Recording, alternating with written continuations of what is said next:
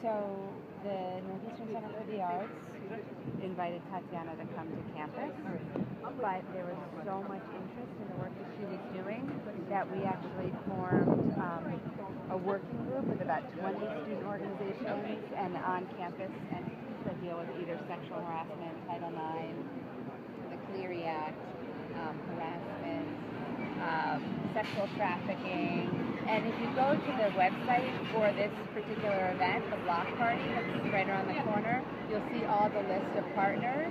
And we've all really worked together on that creation. So we like to think of this as being public art, but in that the public is engaged in the making of the art and in hosting the artist. So there are a lot of stakeholders.